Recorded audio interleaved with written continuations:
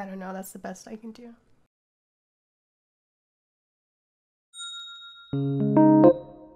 Hello beautifuls! Today we are going to look at the Colourpop and Sailormoon collection. First, I'm just going to show you guys all of the products, and then I'm going to get into swatches, and then I'm going to finish it up by applying most of these products on my face. So if you like to see, just keep watching. And if at any point you find that you are enjoying the video, subscribe and also like the video so I know how my content is doing. I first just want to say that I know this wig does not look that great on me. The color, the style, it's not very flattering on me. I feel like it has something to do with it being a little bit flat on the top and my head being like a little bit too big for this wig. We're just going with it because I thought this would go really well with the whole Sailormoon collection. I just didn't feel right doing this collection without pink hair. In anime, they always have like the colored hair, so I just felt like I had to throw this out. I kind of forgot that I was a fan of Sailormoon. That was a part in my history that I just completely forgot about. I feel like Michelle Phan kind of brought up the whole Sailormoon thing again. Until she mentioned it, I did not think about Sailormoon. I do remember my love for Powerpuff Girls. I was obsessed with Powerpuff Girls. I will not forget that. If Colourpop came out with the Powerpuff Girls collection, I would be all for it. So I just want to jump right into it. I want to get into the palette. This is the eyeshadow palette.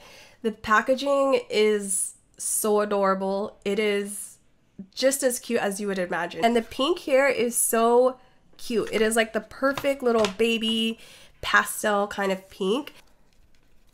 These are the eyeshadows. It doesn't come with a mirror, which is totally fine with me. I'm not crazy about having mirrors in my palette unless I'm having like a neutral everyday palette. Let's talk about the cover. I feel like this might have cost a little bit more money to make the cover like this. I really love that Colourpop did this. Even if they didn't have this, I would totally love it, but I really like that they added that piece to this, and it kind of makes me feel like this collection could have been a little bit more expensive. Inside the palettes, we have some mattes, we have some shimmers. I was thinking that some of the colors just wouldn't show up on me very well. As you can see, they're very light and they are more on the pastel side, but the reason that I finally decided to get this palette is because I actually saw it on another YouTuber with the same complexion and it was beautiful on her. That's why I decided to finally get this palette. I shouldn't be surprised because Colourpop seems to be like that. Like the color just comes off identical to how it looks in the palette. A lot of us are used to the colors coming off lighter or more ashy, but to be honest, I feel like I would have just gotten this collection even if the colors didn't work for me because the packaging is everything. We're just gonna go down the line with powders. We have these two amazingly adorable blushes. Honestly, I think it's because it's a cap, but not just any cap, but look at how cute. Luna is just so cute.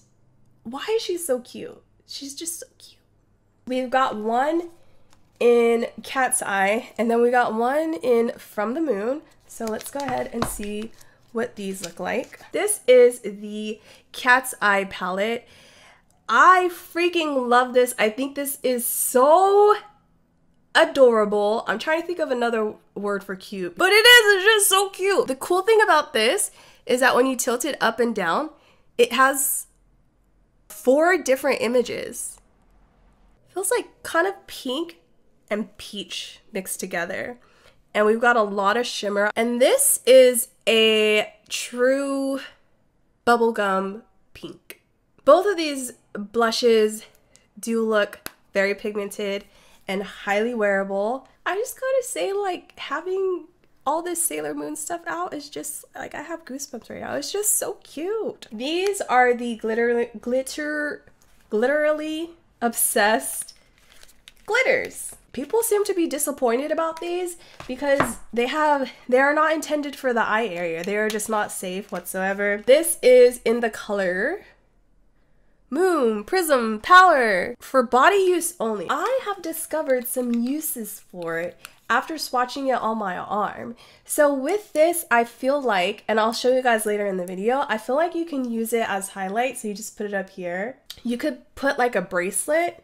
So just like do a band across your wrist. You could also put it like right here on your arm if you're at like a special event or something. You could probably put it on your neck and basically just make it look like you have a glitter necklace. This is gorgeous. You guys will see in the swatches. I love the little like stars and moons that are in here, so it's definitely something that I want to use. Then we have one in pink, and then this one is called Moonlight Legend. Unfortunately, we're moving on to the last two items, and they're both lip products. Basically just got this because it's Sailor Moon, and it also has Luna on the back. It's so cute. This is the ultra blotted lip with the ultra glossy lip. Ultra blotted lip goes on the bottom, and then Sailor Moon ultra glossy lip goes on the top. I swatched the glitter one on my hand and then I removed it, and it did leave a lot of traces of glitter. I'm not really looking forward to putting this on my lips and having glitter transfer to my mouth, but for the sake of this video,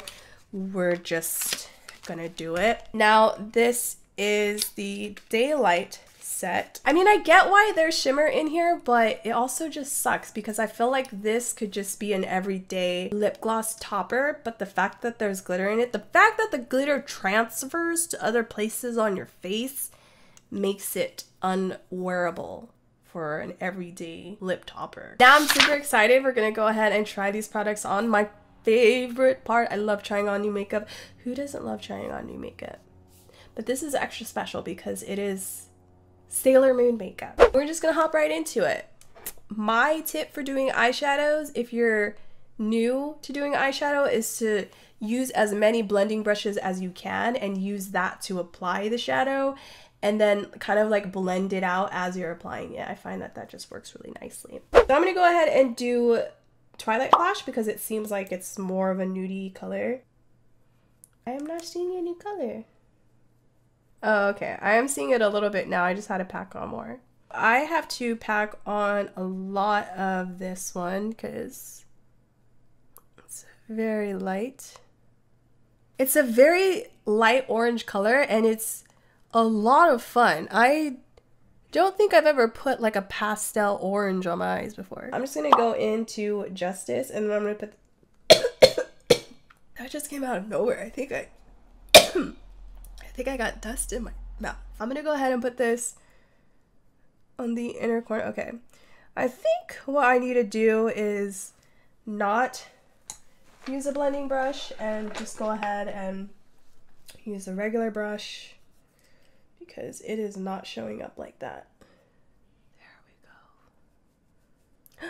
Oh, that's cute. That's fine. That's fine. That's fine. I do have primer on, but these shadows work without primer. I've never had to use primer with any of my Colourpop shadows. How about we just like go down the row and then end with this color on the edge of our eyes. And then I'm gonna pack that on in the middle. It matches my hair. This is fun. Then I'm gonna go in with Love. Alright, so that's just a little bit darker than the next color. Not a huge difference. Now that I'm seeing this palette, I do see myself using it a lot more than I thought I would. These pink colors are something that I would love to use more often. And then we're gonna go in with the last color called Miracle Romance. Please don't be super powdery. And then I'm just gonna basically pack this on in the outer corner and wrap it up. I have never done colors like this before, but this is fun. I'm kind of proud of myself that I did this. I am going to go in with Miracle Romance and then I'm going to apply that underneath my eyes. Yeah, this is so pigmented. And we take our blending brush and then blend everything out. Oh my god. Twilight Flash is so powdery. I don't like it. I do enjoy the color, but it's too powdery. I don't understand why it's so powdery. So I'm going in with Tuxedo Flash and I am blending that into my crease. Okay, I'm going to kind of blend the top a little bit. I'm going to take my pencil brush and go into Luna, which is this really pretty shimmery purple color, and then put that in the inner corners. This is probably one of the best colors in the palette. Wow, I really like that. I forgot that I like wasn't zoomed in this entire time. I'm gonna go for the Daring Bright Bubblegum pink color. It kind of looks like it has a bit of a bluish tint to it.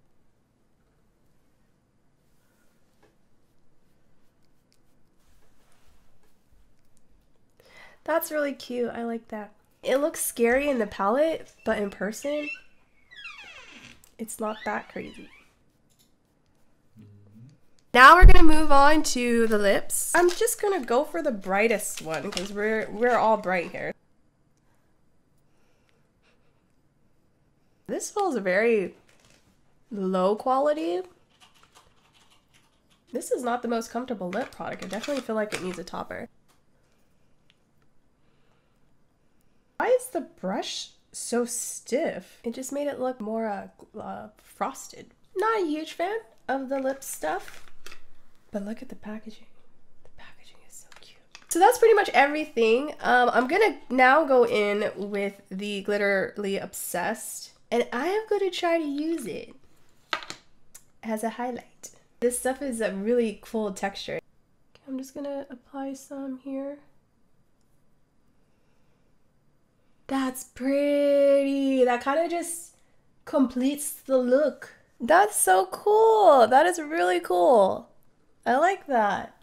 Let me know what you guys think in the comments. Do you like it? And that's it. Well, I hope you guys enjoyed this video. I definitely had so much fun doing this. If you guys like these types of videos, make sure to subscribe because I definitely have a lot more coming up and I have a lot more Colourpop makeup to try on. And also make sure to like this video if you enjoyed it. It would help out a lot. And I hope to see you guys in another video. Okay, bye.